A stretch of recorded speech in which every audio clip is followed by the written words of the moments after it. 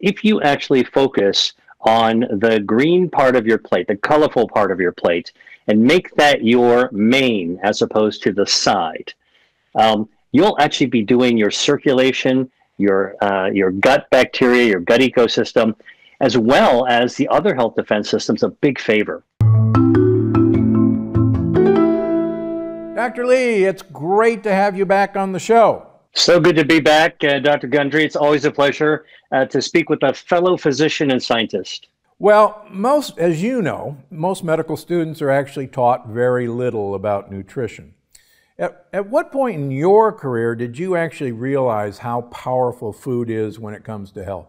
You know, there's a backstory. Before I went to medical school, I did a gap year, and this came out of my college inspiration, where I studied biochemistry like so many other pre-meds. But my passion was actually in history, specifically the Renaissance out of the Mediterranean basin. So I had learned about the golden age of discovery of arts and sciences, and I began to realize that in this crucible of culture came this incredible array of delicious foods that I've always enjoyed throughout my life. So before going straight into the treadmill of medical school, like we all wind up doing, I decided to do a gap year, and I embedded myself. I traveled to the Mediterranean. I lived there for a year, and my specific project was to actually study how food is integrated into the life of the people in Italy and the people of Greece. And so this was long before, you know, people started to more broadly recognize the Mediterranean diet. I was literally walking the walk long before people were talking the talk. So my appreciation of nutrition actually started before I became a doctor. And throughout medical school, and you know, you and I share this, we've talked to each other about this before, you know, where we are indoctrinated in the principles of pharmaceutical prescription writing. You know, so much memorization, so many pathways and things to memorize. And you come out at the end of this, I could never forget the influences that I absorbed before I went to medical school. And I always wondered, you know, so where does food fit into all of this? Well, actually, I came back into nutrition itself more scientifically when I had quite a successful career in biotechnology drug development for cancer drugs, diabetes drugs, drugs to treat vision loss. It was a very exciting and very successful area.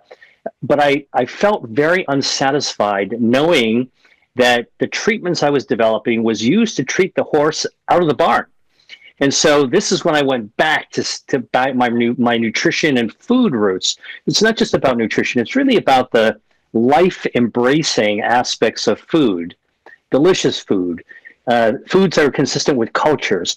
And I began realizing you can actually map that back to the science. And I think you and I shared the same kind of realization when the light bulb goes in your head that, you know, food as medicine is not just a slogan, but there is an actual discipline to it. And that's really how I got into it. Maybe we can have a gap between pharmaceutical companies teaching us everything in medical school, but that's another subject. Another subject. In your book, you explain that the body has 5 natural defense systems, one of which is my favorite subject, the microbiome. Let's talk about this some more. So, as you know, the father of medicine, Hippocrates, said that all disease begins in the gut. And how he knew this 2,500 years ago still amazes me to this day. He didn't have our sophisticated tests to track, you know, leaky gut, to measure leaky gut. He didn't know about the microbiome, at least I don't think he did. Let's just track with one thing. How could an unhealthy gut potentially lead to Alzheimer's or even cancer? Give us a bit of the mechanism. Yeah, well, you know, again, just contrasting what doctors have learned in medical school, which is that bacteria are bad, must kill bacteria, must write antibiotics to kill bacteria. In point of fact, you know, the fast forward to the present days, in fact, we now know for sure that most of the bacteria that we all as humans encounter are actually good bacteria. And these good bacteria mostly live inside us. And so we're not even fully human, we're partly bacteria.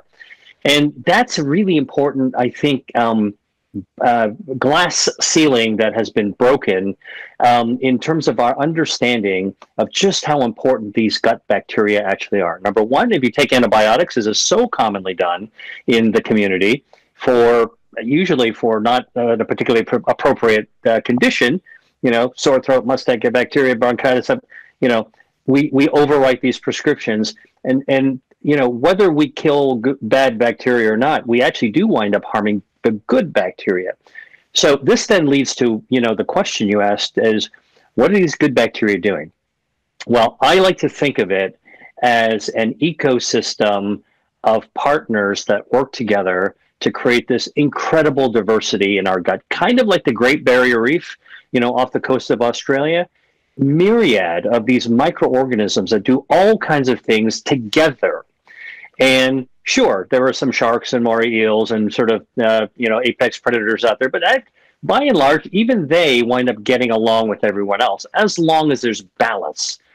So I think that Hippocrates knew somehow that when there's imbalance in the gut, your gut just feels bad. You feel bloated, gassy, crampy, you have diarrhea, you have constipation.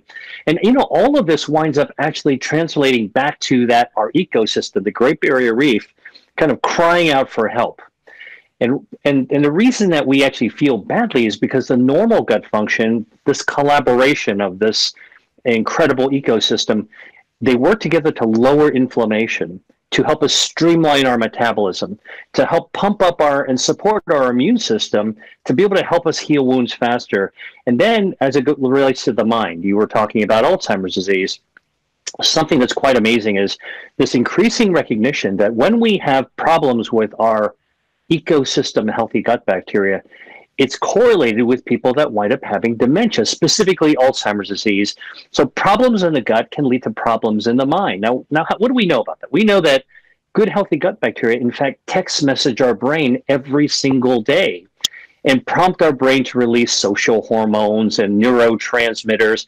And so you can imagine, although we don't fully understand the exact mechanisms yet, if you actually dump toxin on the Great Barrier Reef and you can destroy part of this ecosystem, that text message to the brain might not be normal anymore. And when the brain's not working normally, well, as we get older, I think this is what we're beginning to appreciate. Things aren't going well. By the way, one last thing, we talk about the gut microbiome in the colon, in the lower gut, in the ileum specifically, where a lot of the bacteria are located. But for Alzheimer's, something I'm really struck by is that the dental community has shown that the oral microbiome, because our gut begins in our mouth, right behind our lips is where our gut begins, that actually seems to play a big role as well. So now we have to watch out for our teeth and our gums. Yeah, and as my friend Dale Bredesen likes to point out, our mouth and our nose is a direct shot to our brain. I mean, it's right there. And who would have imagined that, taking care of our mouth and our oral microbiome would have such an effect? And as a heart surgeon, I've known that certain oral microflora are really going towards vessels in coronary arteries, and valves. And valves. Oh yeah, used to see that unfortunately all the time. Yeah.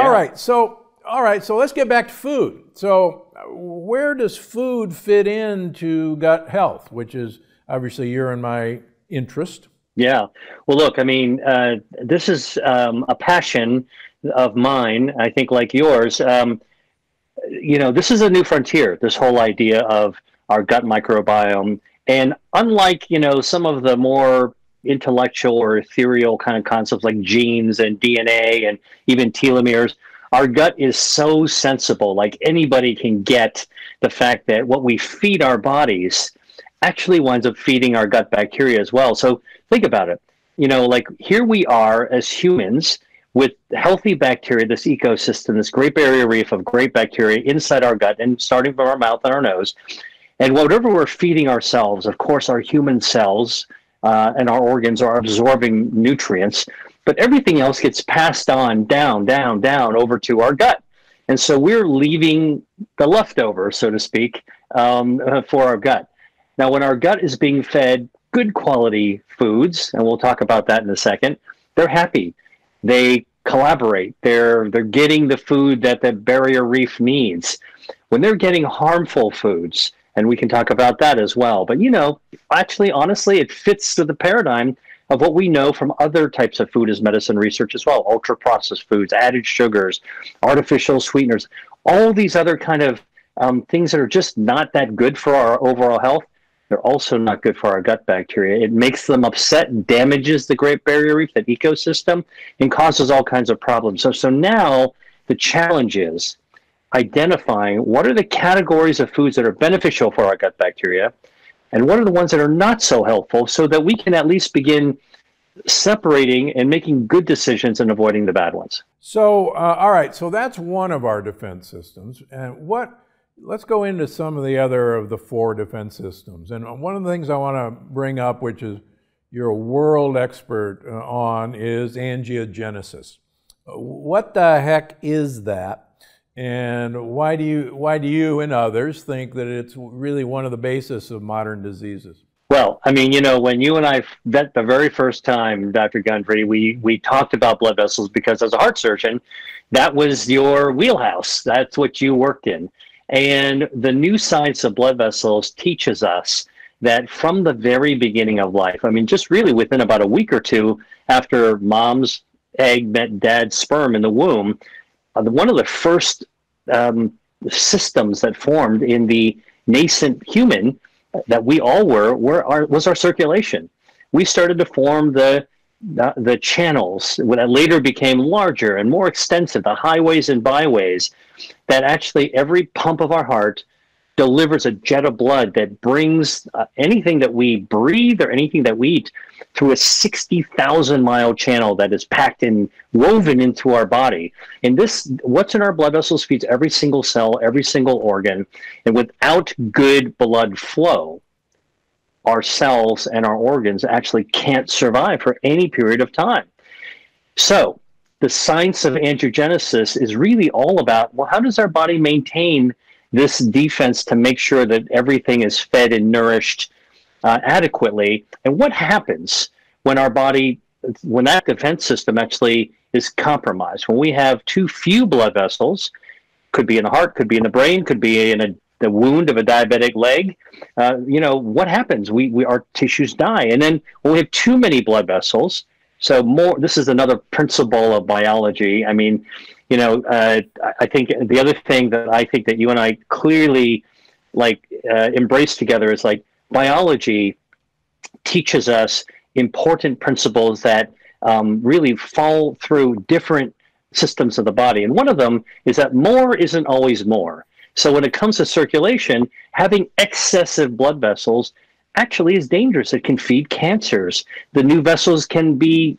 ineffective and leaky. They can bleed and cause blindness. And so we don't want too many and we don't want too few. We want to have just enough. And that is, in fact, the definition of a health defense system. How do we raise our shields, have just the right amount of defense, not too low, not too high, but just the right amount? And circulation is so important as a defense system. And the foods that we eat can actually affect that. So let's talk about food. I know you've made a career thinking about foods and angiogenesis. Give us a few of your top foods for balancing angiogenesis. Well, I'm going to actually try to link two things that we just talked about together, angiogenesis and the microbiome, because there are foods that actually are, most of the foods that are good for us have multiple uses. And so the foods that are actually beneficial for our gut bacteria, that ecosystem, many of them are also good and supportive for our circulation to make sure we have enough good blood flow. And I'll tell you an interesting one. So green leafy vegetables, what we call the brassicas, the cauliflower, the bok choy, the cabbage, the Swiss chard, the broccoli, the kale, they actually contain sulforaphanes, isothiocyanates. These are chemical names that, people that are listening or watching don't need to memorize, but just know that Mother Nature imbued in this incredible set of natural chemicals in these leafy greens. And when we eat those leafy greens actually help to help our angiogenesis system actually stay more balanced. Not too many blood vessels, so no overage of blood vessels. If the blood vessels try to overgrow, like a cancer might try to do it, these leafy greens, the sulforaphanes, they pretty much mow down those extra blood vessels and prevent them from growing. The dietary fiber that you find in a piece of in a serving of bok choy or cabbage wonderfully actually feeds the gut bacteria as well. And in fact, that's the prebiotic aspect of some of these foods, but the sulforaphanes also help to spark the function and help some of the gut bacteria also function better. And so here's an example of the scientific explanation of why our grandmothers or our mothers always told us to eat our salads or our leafy greens, and which is why, honestly, regardless of what your dietary pattern is or what type of diet you're actually on, if you actually focus on the green part of your plate, the colorful part of your plate, and make that your main as opposed to the side, you'll actually be doing your circulation, your gut bacteria, your gut ecosystem, as well as the other health defense systems a big favor. Yeah, you're absolutely right. Some of my toughest patients with diabetes and insulin resistance and metabolic syndrome, they go, well, what am I supposed to eat? I said, I'm going to make it really easy for you. I want you to become a gorilla who lives in Italy. And they look at me and go, well, what do you mean? I said, I want you to eat leaves and pour olive oil on it. And it's amazing that single principle they actually get. And when they do that, you're right, all these amazing transformations happen to them because you're getting these important chemicals that we're now recognizing, and you're feeding the gut bacteria exactly what they want, and which, in generations past, that's what they got. Right. And by the way, it's not that difficult to do because these leafy greens are growing everywhere, and you can find them all season round. Even in a regular grocery store, you can find them. And something as easy as olive oil, you cook them simply. You don't need to be a fancy chef to do it. Easy to cook. Blanch, sear, put them in a hot pan, little olive oil, or dress them up with some olive oil afterwards. It just kind of lights up the flavor. So what I think is so important as a message is that the foods that are good for us actually taste good. Yeah, I think that's really important. I try to teach my patients, I want them to follow a diet that they can live with, literally and figuratively. And if you're eating food that you don't like, or you're eating, twigs and bark, you're not going to do that for very long because it's just no fun. That's why you called it a gorilla living in Italy. As opposed to Norway. Yeah, exactly. All right. Let's talk about, we've mentioned this before, but I think it's well worth mentioning the place of fermented foods. And, you've studied cultures, I've studied cultures, and I continue to be impressed with the place fermented foods have in a lot of these healthy cultures. And I think probably long ago, it was a consequence of there was no preservation system. And so things naturally rotted. And people actually found that they had health benefits, maybe they didn't recognize, of eating these rotten foods. It's interesting that you say that. If we were to go back into a time machine right now and go back 3,000 years, I think that we would find that people knew that outside of the growing season, that it would be important to continue to have food when it was cold and the soil was not growable, and so between growing seasons, the food that had to be maintained were dried or they were pickled. And pickling is sort of in that family of fermentation. The idea is pretty simple. You take your food that you're not eating right away, you put them into, an urn or something, ceramic or, these days glass or whatever, and you just let it sit there. And, around the same time in history, thousands of years ago, they knew grapes were the same way. You could make wine by just letting grapes sitting out there. And if you had your cabbage sitting out there, which, by the way, like sauerkraut, which originally came from Asia, in order to be able to transfer cabbage over time, you put some cabbage in a ceramic jar, you put a little bit of water in it, you just kind of let it sit there. The thing that a lot of people don't realize is the process of fermentation is so amazing. I'm always amazed by how natural our planet, and this is another reason why I need to protect it, what our natural world does for us.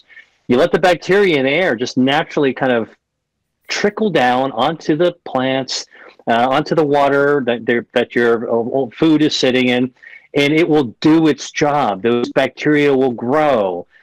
Some bacteria will grow more than others. And if you cover it and let it just sit there for a time, the good bacteria usually will overgrow the bad bacteria.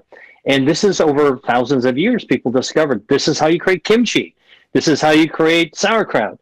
This is how you pickle things. And that to me is one of the most remarkable things, is that, the ingenuity of humans to try to preserve food for periods that when we couldn't get fresh foods.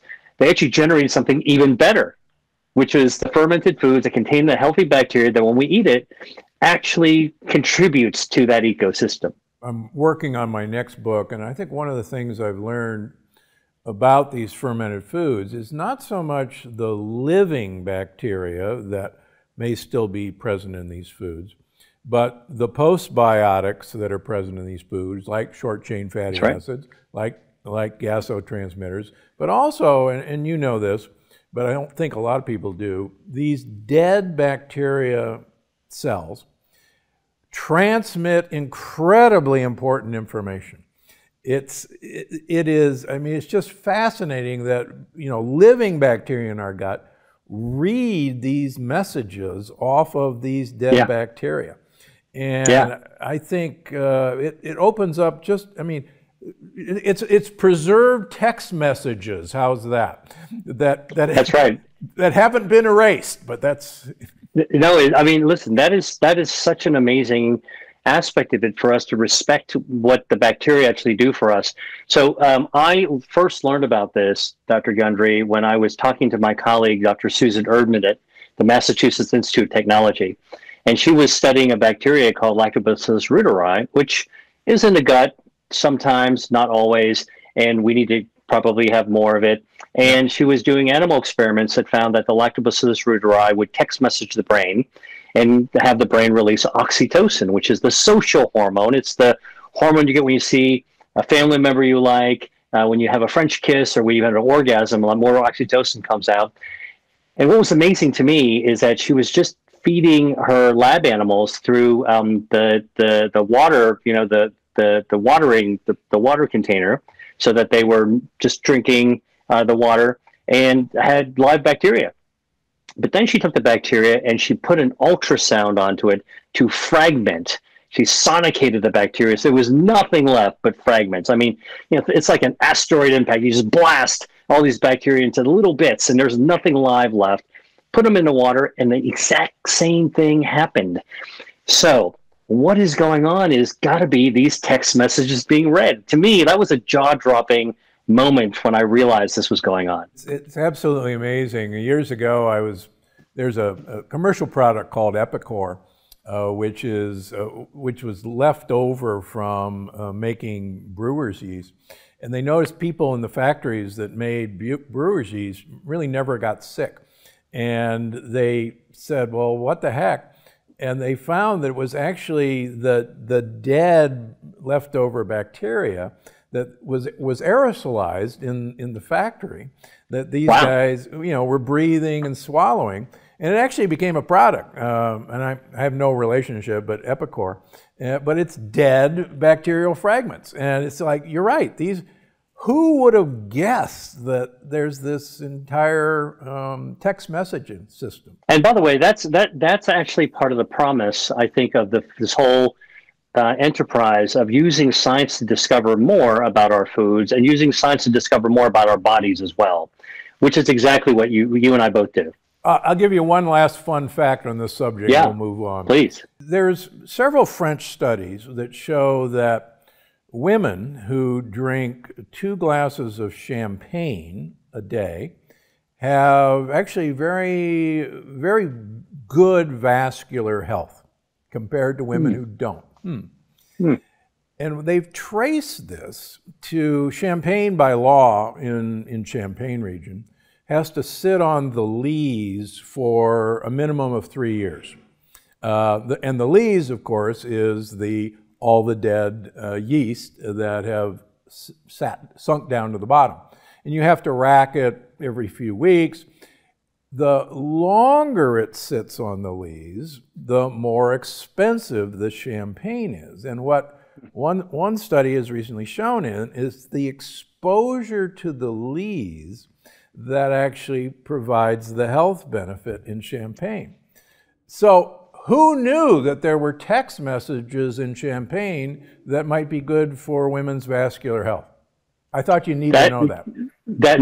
Listen, you're making me think as a scientist more about how you would study that and what more could be done sort of using that information. But by the way, this is another aspect of sustainability to help our planet, is that a lot of these enterprises, I mean, maybe the stuff that's on the bottom, we should be scraping it up and figuring what to do with it. You're absolutely right. All right, any more, sorry to change the subject, but how about other great gut-boosting foods that you and I love, or you love? Yeah, well, I mean, I love mushrooms. One of my favorite foods are mushrooms. The lowly white button mushroom that everybody has had. I've been doing research on it, and it's got beta-D-glucan, which is a soluble fiber. The fiber is prebiotic, but mushrooms, of course, grow naturally in the wild. Many times they're they're harvested from the wild, but even when they're grown kind of in a dark place that has lots of bacteria, and so very likely eating mushrooms not only gives you good dietary fiber for your gut microbiome, but also has some of these other probiotic benefits as well. What's interesting is that most people who buy a mushroom, and I'm just talking about the lowly white button mushroom right now, what do? You bring it home, you might rinse it off, you put it on a cutting board, you cut off the cap, which is what we eat, and I used to do this myself, throw away the stems, but it turns out when you look at the amount of the soluble fiber, beta-D-glucan, which is good for your gut, and by the way, good for your vascular system as well, and good for your immune system, another health defense system, it turns out that the stem, it's called the stipe, actually has twice as much of the beta-glucan as the cap. And so I always tell people, and I do this myself now, I always find something to do with the stem. Go back to many cultures, Latin American cultures, Mediterranean cultures, Asian cultures, they're always using the stem for their food. You slice it up, you can put it into a blender, there's all those kinds of things you can actually do with it. And then what's interesting is if you take a look at the fact that the lowly white button mushroom, it has a lot of good stuff to it. Let's step it up and see what these other mushrooms that are eaten can do. Golden chanterelle mushrooms, packed, loaded with beta-glucan. Porcini mushrooms, another kind of culinary mushroom, really delicious, also loaded with beta-D-glucan. Maitake mushroom from Asia, tons of beta-D-glucan. And so, one of the things that I think that we've been alluding to is that, when you talk about a healthy food like mushrooms, what we're really talking about is a group of plants that when you analyze them, some have even better properties than others. And that's another future frontier that I think is super exciting that I'm starting to do, is to say, which one of the edible mushrooms that we actually have is most potent? And we can do that with the same thing with nuts. We can do the same thing with brassica and leafy greens. In the future, you talked about champagne and how you rate the champagne, or wine, how they rate the wine. I think there needs to be kind of a rating system of potency in the produce section. So in addition to the cost per pound and whether it was organic or locally grown, we have another number that gives us a scent or color that tells us how much potency is in the product that we're going to select. I think that's a great idea. We're gonna put you in charge of that labeling system. I'm going to make you the FDA commissioner, and you're going to come out with a new food label. Probably be far more useful than the one we currently have. Yeah, exactly. All right. So, foods that boost the immune system. Mushrooms get, a high mark for their ability to boost the immune system. And certainly a lot of it is the soluble fiber that's available. In other words, they feed good gut bacteria, which in turn influence Tregs, and we could go on and on. Are these foods, they're miraculous to improve your immune system? We shouldn't be using those terms, should we? The terms like miraculous? Yeah. No, honestly, I think that it is stunning to realize that the foods that we grew up with can do much more than we thought. But I don't think it's a miracle. I think that, like foods aren't, there's no such thing as a true superfood. What I think is really super is the body is super. The body is actually super. And, to the extent the human body is kind of a miracle of creation, if you think that way, the reality is that what's amazing is that ordinary foods that we can put into our breakfast table or have for a snack or whatever, what we're beginning to discover is they do a lot more than we thought they did, and they do it a lot better. So something like a blueberry, for example, is really great for the immune system. Those anthocyanidins that actually make the blueberry blue actually has something beneficial to it. Tree nuts like walnuts, it's got dietary fiber and some healthy fats. They also play a role in actually helping our gut microbiome as well. So I think that, the things that, people have enjoyed eating, we're now beginning to nail down what they might be doing to specific aspects of our health. And as we discover the mechanisms, the manner by which they improve our health, I think it helps us just, and I think it takes it down to earth, in fact. It's the opposite of a miracle. It's sort of like, oh, I get it. Eating these foods is actually good for my immune system. Well, actually, isn't that what your grandmother told you to? And so I think that it actually helps us make more sense of the world around us. Well, we talk about foods that are good for our immune system. It probably goes without saying there are foods that we should avoid. You want to rattle off a few? Well, this is what I tell patients. There's a whole category of foods that actually kind of damage, devastate, and even can destroy your health defenses, lower your shields against all kinds of diseases, not just one of them. And, they're the ones that you've been hearing about all over the place. And, ultra processed foods, added sugars, alcohol, artificial sweeteners, artificial preservatives, artificial colorants, the things that actually came out of the 1950s to make foods more colorful and cheaper and more tantalizing to look at, things that were, sort of, I would say it's sort of a cheap trick to actually make us attracted to certain foods like, bait, not the real deal. They're distracting. Those are the kinds of things I think an overage of red meats and processed meats especially also have been found to be harmful to not only the gut, but other health defenses as well. And so, if you sort of, and, here's the thing, a lot of these things are found in a typical American diet, but I don't like to use that term either. I don't like to use the term Western diet, although it is an accepted kind of bucket to use. I think that, the West depends on where you start from. A lot of people would call something West. I think that, what in general, manufactured foods that transform the whole basic plant food or animal food into a form or a substance and mixes it with other additives into a form that doesn't appear in nature and usually can be stored for an unusually long period of time in a box or a can. That's kind of the definition of something that's not so good for us. Look, and to be realistic, we live in a society where that kind of stuff is all over the place. So, and a lot of us have habits, and some of us even like that stuff. So, you're going to eat it every now and then. I think the message that we're sending is just realize that that stuff actually forces you to take a step back in your health, not a step forward. So what you want to do is just focus more time, more emphasis on eating foods that take a step forward, because, every now and then you take a step back. That's okay. As long as you keep on marching forward in terms of your health, that's what we're all looking for. And that's really based on the beneficial foods that we've been talking about. Yeah.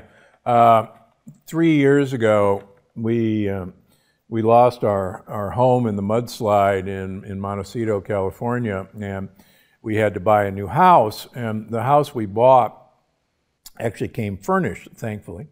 And in the kitchen was this humongous glass jar, filled with layers of Oreo cookies. And it was almost kind of a decoration.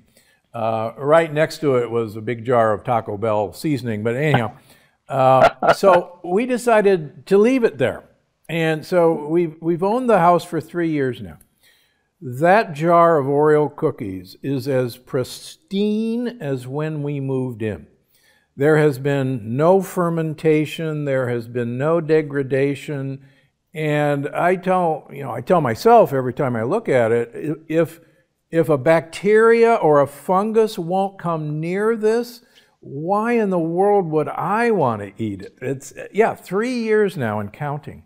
That's quite amazing. And I think that if we thought a little bit more about all these synthetic chemicals that are preserving, embalming our foods, mummifying our foods effectively, it makes it a little bit less appealing to actually eat it. And it's actually the complete opposite of the fermentation aspect of the food, where you get something by preserving it for a longer period of time. You actually get something benefit. Here is actually something just quite the opposite. By the way, I also want to kind of, just bring this up as a point when you talk about Oreos. Oreos are technically a plant-based food, so you got to be careful when you hear about, plant-based this, plant-based that. Just because the word plant is in it doesn't mean it's good for you. No, I think that's so important, because we are now seeing more and more ultra-processed plant-based foods and plant-based meats that are still ultra-processed. They are not anything of the original ingredients, and we have to be very careful. You and I both like plants, but a plant is not a plant if you chop it up and change its character and do a protein isolate of a plant. And, I would argue that if you were eating a really great quality sirloin burger every once in a while, compared to eating a plant-based, ultra-processed, genetically modified, plant-based meat burger every night, okay, that distracts you from eating other whole plant-based foods because you think you're getting the plants, you're probably better off just enjoying a treat every now and then with the real deal. Yeah, I agree with you completely. Hopefully this trend will die a natural death, but I don't think so. I think it's going to contribute to our death in a way that people don't realize. Well, it's that kind of desire to innovate and think, sort of not take the long view. What I think is, maybe a helpful message for people to think about is we're also at a time in the history of human society where we're beginning to look back at some of the old traditions that have been preserved and valued for hundreds of years, generations. And I think that, there's something wonderful to recognize that what your grandma and my grandma and their grandmothers actually passed down, it's not lost. It's still around. And actually, it tastes just as good to actually make those recipes today as it did back then, with the added knowledge of the health that they can actually bring. Our grandmothers didn't have that knowledge before. Now we do. Yeah, a lot of them didn't know why these wives' tales existed, but now we're realizing, holy cow, there's a scientific basis for what they were doing. That's right. So, yeah, that's a very important thing. lastly, before we let you go, where does sleep fall in all of this? You could have the healthiest diet in the world, you could take care of your gut health, but where's sleep fit in all of this? You're bringing up such an important aspect of health. You know, there's a reason that those of us who actually are trying to care for patients usually say diet and lifestyle and not just diet alone. And, you know, just like as a medical doctor, a physician, we are looking at aspects of the entire body, everything is interconnected. So too is an aspect of our lifestyle called sleep that actually really is important for running that engine of health for the rest of our body, including our health defenses, properly. And so one of the things that I think is quite important and amazing is that while most of us believe that when we're sleeping, we're off the grid, we're relaxed, we're not doing anything. Well, at least our bosses don't think we're doing anything when we're sleeping. The reality is that, you know, from a medical and a scientific perspective, our bodies are working really hard. They just shifted gears. They're in a night shift when we are actually sleeping. And in that sleep state, our body is cranking up stem cells. It's renewing our stem cell population, rebuilding our immune system. It's right-sizing and cleaning up and doing the landscaping of our microbiome. The ecosystem is helping getting rid of and pruning away some of the old bacteria. It has a process called autophagy, which actually is cleaning out all the dead cells and dying cells that have been, you know, got toxins on them, getting rid of those. One of the things that's really amazing that, you know, people think that they're just asleep and unconscious, more or less, maybe unless they're dreaming, is that when you're in deep REM sleep, there is a whole new sewer system that opens up in our brains called the glymphatic system. These glymphatics are like the sewers of Paris. They're incredibly engineered. They open up only when you have good quality deep sleep, and they drain out all the toxins and garbage and oxidative stress, you know, factors that have accumulated during the day. So if you're not sleeping well, you don't feel so great the next day. You might be foggy, you might be grumpy. There's a reason for it. Our system hasn't been reset. We haven't been rebuilt. The engine was stressed out. It's kind of like running your car, driving your car all night long. That engine is really hot under the hood. You need to rest that car. And that's, you know, and by the way, like all those other good things that we do with our food doesn't get processed. We're not getting the most of our food if we're not getting good sleep as well. Yeah, exactly. Well-made point.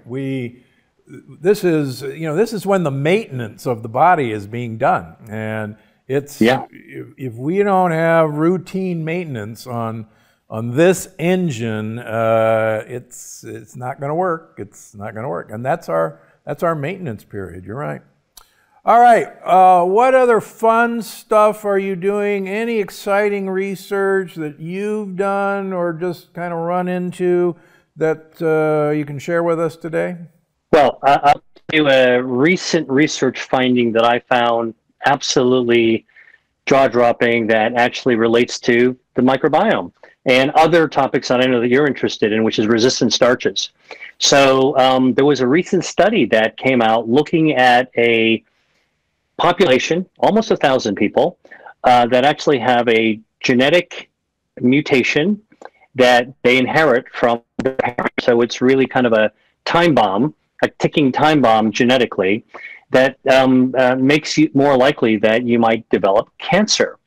And these are the people that have heritable colorectal cancers. They can develop ovarian cancers, and Lynch syndrome is what it's actually known as. And if you have that, and it can be detected by genetic screening, then your doctor is going to say you really need to actually have your earlier. You need to have your regular overall health checks. And as I said, it's kind of a time bomb, like where the fuse gets lit on the day you're born.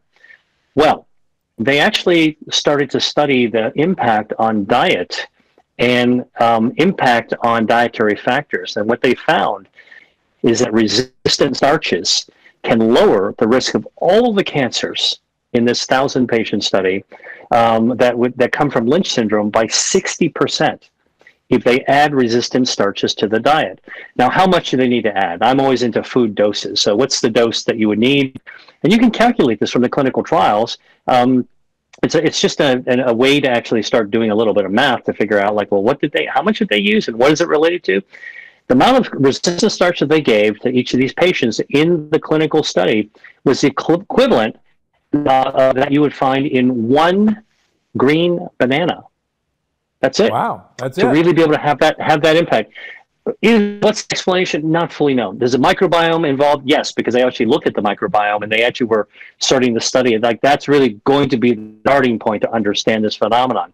But here's an example where, new research that's just like a week old actually is teaching those of us in the medical science community there is something, again, we need to pay attention to that could be beneficial for our patients. And because, these heritable cancers, genetically driven cancers, are such a tough nut to crack, right? And there's so many of these that, we worry about. I think that it just shows to us just how powerful our food is. It's another underlining of how important our gut microbiome is. And I think it's exciting, that patients with those kinds of syndromes now have another avenue that they can look to that is in their hands, not in the healthcare system's hands, but that they can actually start to think about, well, how do I incorporate this research finding into my own life? Yeah, I think that as a corollary to that, I think you and I are both aware that many of these cancers have their own distinct microbiome. Yeah. We now know there's a microbiome of pancreatic cancer, there's a microbiome of breast cancer, and I think any glandular structure has a connection to the outside world in one way or another, whether it's breast tissue. The pancreas connects to our GI tract, which is technically the outside world.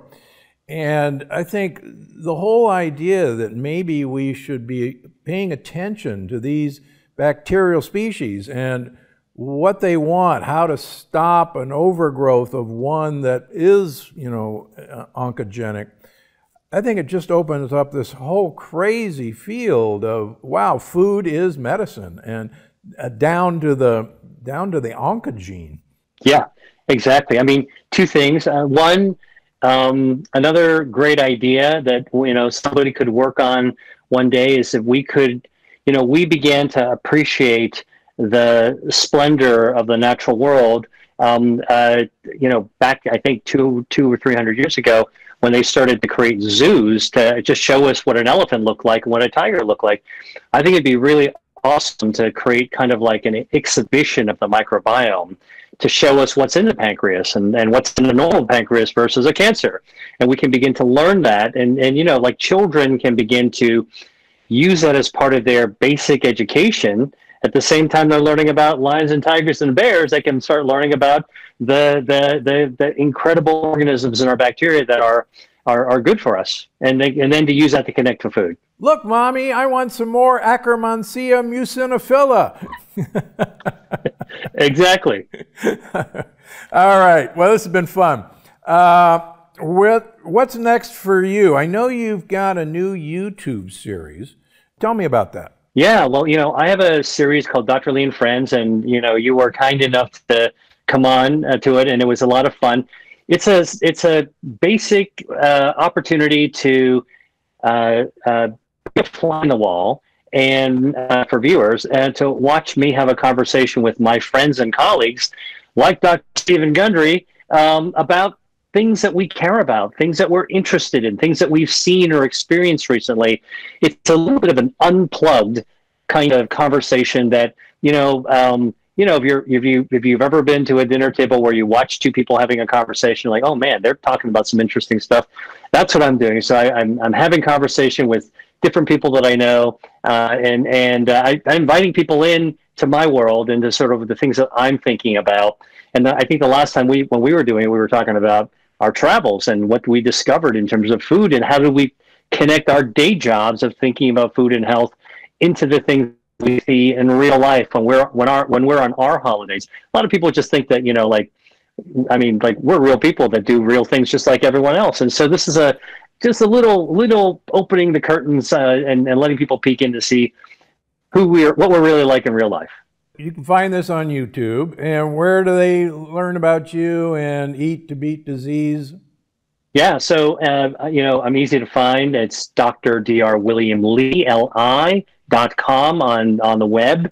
If you want to look for my handle, it's at Dr. William Lee, Dr. William Lee, li. I've got TikTok. I did a little piece last week that's got 1.6 million views. I'm on Instagram. I'm on Facebook, and I think that the fact of the matter is that there's a lot of cool things to talk about, including the stuff that we talked about today that people just love to hear about, and I love to talk about it. So please come to Dr. William Lee, sign up for my free newsletter. I do a master class. I've got all kinds of different projects I'm working on, and one of my favorite things is to talk to folks like you, my friends and colleagues, about the things that we care about, which is food as medicine. Perfect. All right, before I let you go, I told you that we have an audience question. And sometimes I ask my guests to hop in on this. So without ado, the audience question comes from Singad Adductus on YouTube. He says, is exercise imperative for reducing all-cause mortality, or is it overrated? You're first. Is exercise overrated? No. Exercise, actually, I like to be very precise with my words because exercise means a lot of different things. I think of exercise as a range of physical activity that starts from just moving regularly, like even going for a walk after dinner for 20 or 30 minutes, to really going to the gym and working out, to actually competing in something athletic like cycling or jogging or going on a marathon. That's all exercise. And I cannot underscore how important that is for us as humans, not only from the time we're little kids, but also as we get older, to remain limber, to agile, flexible. Movement, exercise actually helps our circulation. That circulation stimulates our stem cells. When you're exercising, physically active, our breathing is better. A lot of us just, when you're sitting on the couch, not only your lungs scrunched up, you're not taking full breaths. When you're walking and swinging your arms, or you're jogging, you're biking, or swimming, you're taking big physiological breaths that are good for us. So what I would say is that exercise as a range of activities is vital in order to remain vital. And is it overrated? I suppose that's, depending on what type of advertising you're looking at. But I certainly don't overrate it. I think there's a range of activity that's appropriate for each individual. And just like diet and just like food and just like everything else for health, find out what works for you, tailor it to yourself. This is a kind of exercise is kind of a physical activity, a DIY type of activity. You don't need a doctor to tell you exactly what to do or to monitor it. This is something you can do just at home yourself. Yeah, speaking of, you and me learning from travel experiences, one of the things I've noticed looking at long-lived people or healthy people is a great number of them walk after dinner. And they stroll. And there's a new meta-analysis that just came out, I think, yesterday, looking at the benefit of walking after dinner, even for 3 to 10 minutes, changing the rise in glucose, changing insulin release, and come on, just 3 to 5 minutes after you eat. And you look at these healthy people, and they stroll after dinner, and that's an easy thing to do. That's low-hanging fruit, as they say. You're definitely going to want to see this one. Unfortunately, a lot of misconception that the only way to measure whether you're sensitive to gluten is to look for celiac disease markers, and that's absolutely not true.